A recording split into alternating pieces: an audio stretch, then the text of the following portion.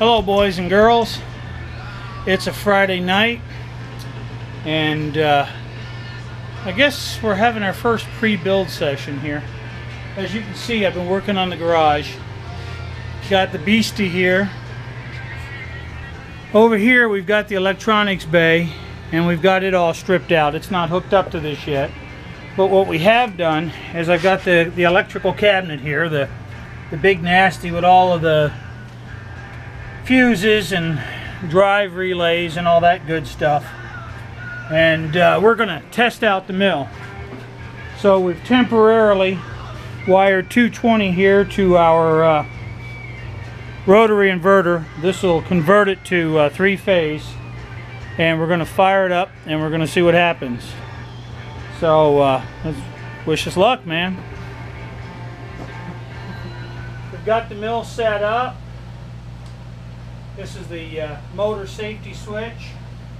I'm going to go back and manually operate the relay. Clear for power. Sure. Main breaker's on. Running up the rotary.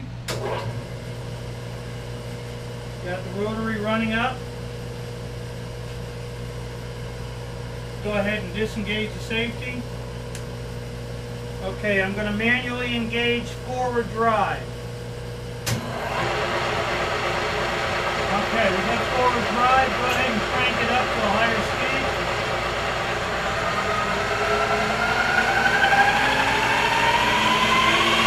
Alright, we're good. Go ahead and bring it down to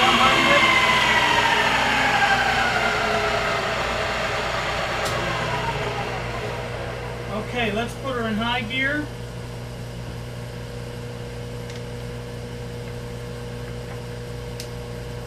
Got it engaged? Yep. It's engaged. Okay, we're down at 100. So now it'll be 1,000 RPM. So we're at 1,000 RPM. Okay, let's bring it up to 4,000.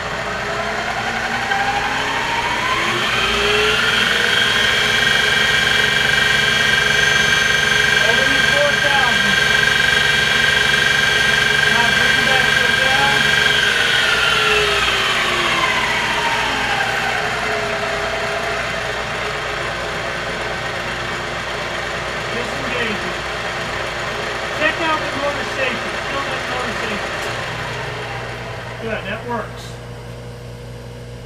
Alright, awesome. The 220 and the three-phase is working. It's alive! So now all we got to do is wire up the servos and we're in business, man. Yeah. Cool, we're about a third of the way there.